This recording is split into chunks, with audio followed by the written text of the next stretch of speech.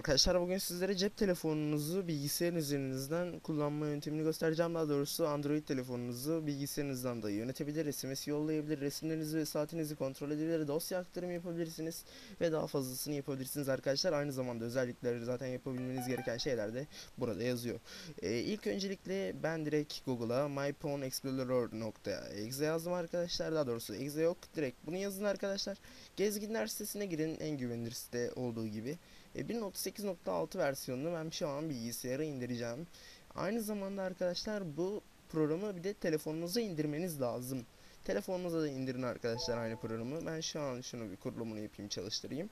Sizler de Google Play Store'a girerek, ben mesela markete gireyim, 2018 marketine. Bakalım girebildim mi? Giremedim ve uygulamalar Google kısmından gireyim. Bir dakika bekleyin. Arkadaşlar şimdi ben Google Play Store'a girip Myphone Client yazın arkadaşlar. Daha doğrusu direkt Google'a girip şuraya yazabilirsiniz. Client APK veya direkt Client yazın arkadaşlar. Yazdığınız takdirde şu Google Play var ya, oraya gelin. Telefonunuza indirmek için bu siteden de telefonunuza indirin arkadaşlar. Şunu yüklediğin. Telefonunuzda da bunun açık olması lazım. Bilgisayarınızdan SMS'lerinizi ve verilerinizi kontrol edebilmeniz için arkadaşlar. Şimdi programı indirdik bilgisayarımıza. Ben kurulumunu yaptım. Direkt ileri seçeneklerine tıklayın arkadaşlar. Kurduğum programın nerede olduğuna bakayım ben şimdi. Myphone diye direkt şuraya portable'sı gelmiş arkadaşlar. Şu program exe dosyasını çalıştırıyorum. Açılsın. Bir de aynı zamanda telefonunuza kurduğunuz o client var ya, onu da aynı ağda olması lazım. Aynı Wi-Fi'ında. Ona dikkat edin. Çalıştırın arkadaşlar telefonunuza kurduğunuz uygulamayı da. Ben şu an çalıştırdım mesela. Bakalım program başlatılıyor diyor telefondan. Tabi siz telefonu göremiyorsunuz.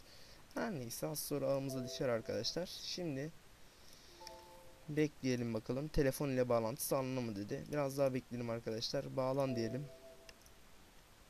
Tamam. Bir dakika.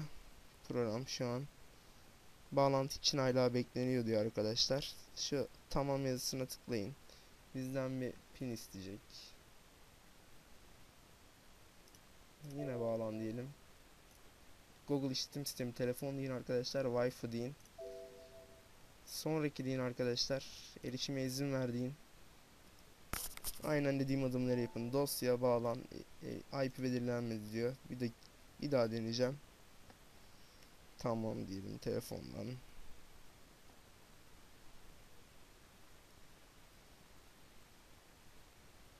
Şimdi arkadaşlar dosya bağlan. Bağlantı kuruluyor diyor. Aynı Wi-Fi'nin olmasına dikkat edin dediğim gibi. Şu an telefonunuz, bir isim verin diyor telefonunuza. Ben Berkurt yazacağım. Tamam diyelim. Berkurt telefonunda. Evet arkadaşlar, şu an telefondaki bilgileri bilgisayara aktarmış oluyor. Mesajları kısmı, en son kimle konuştuğumu, telefon listemi, rehberimi. Şu an telefon rehberi çıktı arkadaşlar. Çağrılar, tüm çağrı geçmişine bakabiliyoruz. Arananlar, cevapsız aramalar, gelen aramalar, mesajlara girip mesaj yazıp bilip okuyabiliyoruz arkadaşlar. Sonra uygulamaları kontrol edebiliyorsunuz, kaldırabilirsiniz, başka işlemler gerçekleştirebilirsiniz arkadaşlar. Bu şekilde bir program bayağı bence kullanışlı. Bilgisayarınızda olup da SMS yazmaya üşeniyorsanız telefonunuzu çevirip direkt bunu kullanabilirsiniz arkadaşlar. Kendinize iyi bakın. Berkurt. Aynı zamanda hakkında kısmında var ya, aşağıda yorum kısmına da bunun linkini atarım arkadaşlar.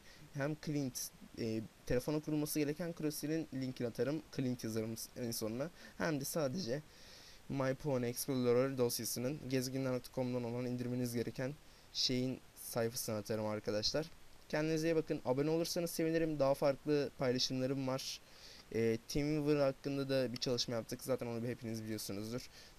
Öyle işte arkadaşlar. Gelin abone olun. Bakın kanalımı takip edin. Kendinize iyi bakın.